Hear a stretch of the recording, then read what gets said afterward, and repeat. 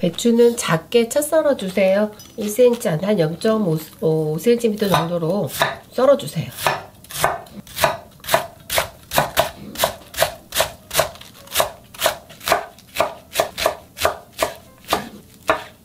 당근도 곱게 채를 썰어주세요.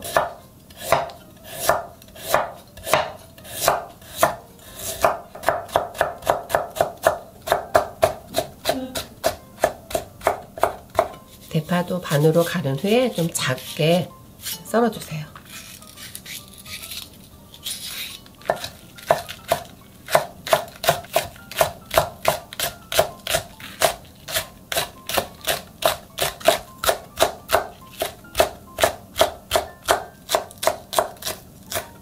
가루 넣기 전에 배추, 당근, 파를 잘 한번 섞어주세요. 부침가루 1컵이에요. 1컵을 배추하고 잘 섞어주세요.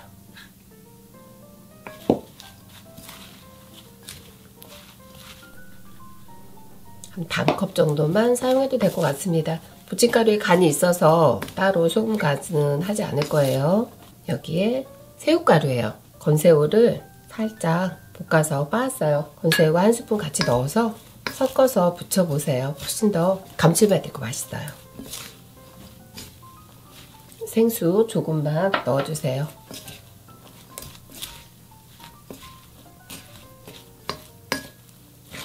부침가루 1스푼만 더 넣을게요. 한 4분의 3컵 정도 사용한 것 같으네요. 반죽 아주 잘 될 것 같아요. 너무 질게 하면 중간에 이제 배추에서 물이 나와서 수분이 나와서 질게 되거든요. 이렇게 되직하게 반죽해주세요.